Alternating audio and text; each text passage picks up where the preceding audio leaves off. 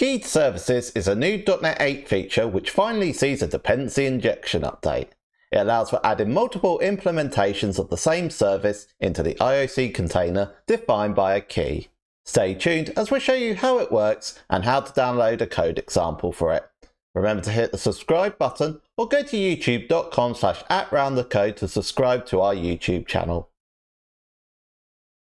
If you're looking for a job as a .NET developer, check out our C# coding challenges. Go to roundthecode.com/challenges. With .NET 7 and versions prior to it, we're able to add multiple implementations to the same service. Here we've got the old vehicle service interface, which has been added twice, one of them for the car service implementation and the other for the motorbike service. The old vehicle service has a property with the number of wheels. In the car service, this is set to 4. In the motorbike service, it is set to 2. However, to inject all implementations of the same service, we'd have to wrap it around this IEnumerable type. We'd then have to go loop through each one and return the number of wheels. This will give us a response as 4 as the first index in the array and 2 as the last index. That's because the car service implementation is added first to the IOC, followed by the motorbike service. If we were to inject the old vehicle service, it would give us the last implementation that was added to the IOC container. This gives us a response of 2. That's because motorbike service is the last implementation added to the IOC container from the old vehicle service interface. With .NET 8, there's these new extension methods added to the IServiceCollection. For the scope service lifetime is add key scoped. There's also one for the singleton and transient. Within that, there's a service key parameter. This is a type of object, so it can be a string or an integer, for example. To inject a key service into a minimal API endpoint, we need to add this from key services attribute. Within it, there's a parameter where we have to specify the key.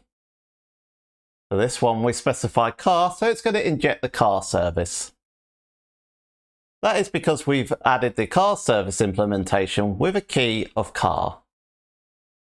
This one will be motorbike because we're using the motorbike service with a key of motorbike.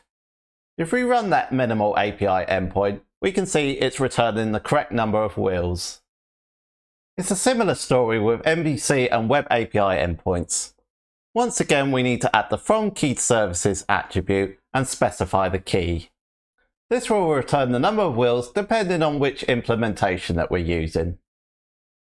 It's also possible to get the key service instance from the IServiceProvider. Here we're injecting the IServiceProvider into this Web API controller. In order to do that, we call this getRequiredKeyService. There's also a getKeyed service if you just want to return null if there's no instance. Within both of them, there's this parameter where we need to specify the service key. We can see it's returning the correct response. .NET 8 was in preview when this was recorded. To use it now, you need to download Visual Studio 2022 Preview. If you already have that installed, you need to update your preview version to 17.8. You also need to make sure that you've got the .NET 8 SDK installed. Make sure that it's version RC1 or above. .NET 8 is due to be released in November 2023. When it's released, update Visual Studio 2022 to version 17.8 or above. Also make sure you got the full version of the .NET 8 SDK installed. To download the code example for this tutorial, go to roundthecode.com/code-examples. Thanks very much for watching and hit a like on the video.